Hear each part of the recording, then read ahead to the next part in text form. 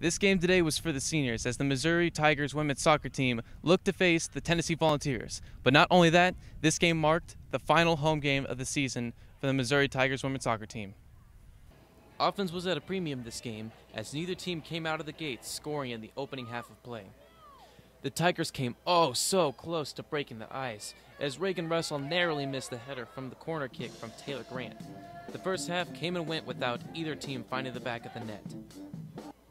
Tennessee tallied the first score of the game early in the second half when Katie Lenz did shy and spade the ball for an easy shot at the goal.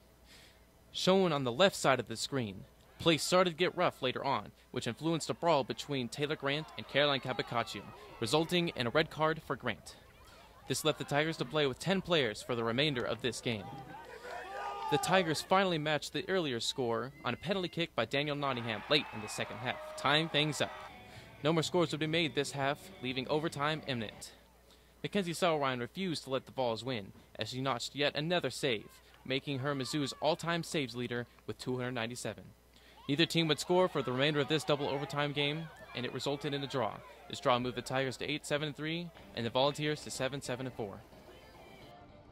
The 1-1 tie was an unfortunate result for the seniors' final home game of their careers, but the Tigers will move on to face the Arkansas Razorbacks October 31st.